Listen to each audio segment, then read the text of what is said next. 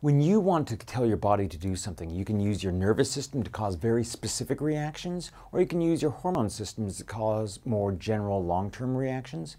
Well, with plants, they don't have a nervous system. The only system that they have to control everything are their hormones. Now, annoyingly enough for us, when we're having to study them, unlike humans where we have something like the thyroid stimulating hormone, which pretty much is straightforward, it stimulates the thyroid. With plants, they have these classes of hormones with rather overlapping areas of responsibility. Now, before I get into what the different classes of plant hormones do, I want to make sure you understand in general what a hormone is. A hormone is a chemical that's released by one cell or part of a body, and it travels to some target cell where a receptor protein will bind to that hormone and trigger off some change within the cell of the receiving cell. So the plant hormones fall into two basic categories. These three up here, the auxins, gibberellins, and cytokinins, in general, they tend to stimulate plant growth, while abscisic acid and ethylene tend to inhibit plant growth. So let's look at the first category, the auxins. One commonly mentioned auxin is IAA. And in general, the auxins are involved in cell growth and cell elongation, especially with various tropisms, plant responses to things like light and gravity. Auxin often causes, say for example in phototropism, the growth of a plant towards light. The side that's in dark tends to capture more and more auxin and elongate those cells, moving it towards the light. All right? You'll also see auxin involved in something called apical dominance. The apex of a plant is the tip, say the tip of the stem or the tip of the root, and that's where you get the most growth. Well, what prevents the other parts of the plant from growing? Well, because of the buildup of auxin in those lower areas. And in fact, I had a wonderful demonstration of apical dominance happen in my backyard.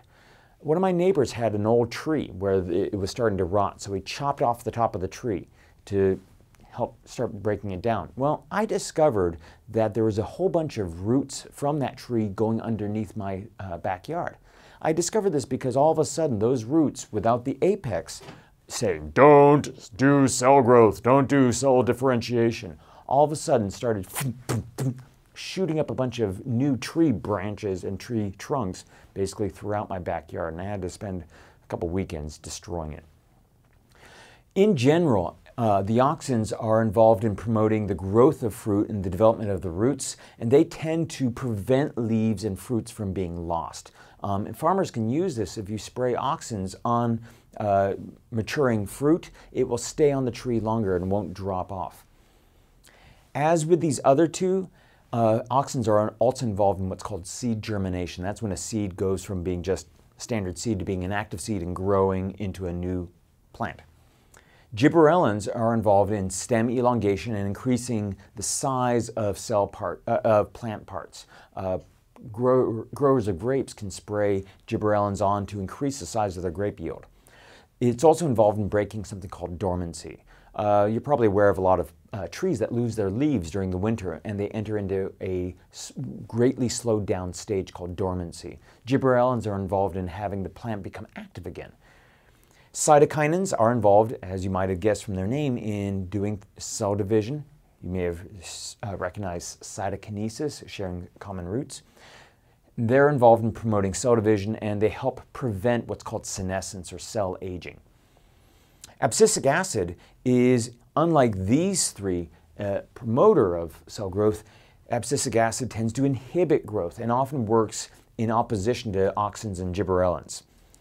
It can cause the dormancy that's involved in helping plants slow down for things like winter. And they're involved in helping close the stomata, the openings that plants use every day to allow carbon dioxide in and oxygen out of the plant. Ethylene gas is involved in inhibiting elongation, inhibiting that growth. And it's actually involved in helping abscission, the dropping of leaves by plants. Typically that happens because you have a slowdown in the amount of auxin and gibberellins being produced, and then the ethylene gas gives it that final kind of push to cause the leaf to drop off. It's also involved in fruit ripening, and you can see this happening in some of your grocery stores. If you go and you're buying apples, you may notice that they all seem to be ripe on one side, and the other side tends to be a little bit less ripe. And that's because a lot of growers will just pick immature apples off of the tree, because immature apples are a lot harder. Mature apples are a lot softer, and so what they'll do is they'll transport them as hard apples, or tomatoes. I've seen this happen as well. And then when they get to the store owner just goes with ethylene gas, and if they're not very careful about it, you'll just see the ripening occur on the side that was exposed to the gas blast. That's plant hormones for you.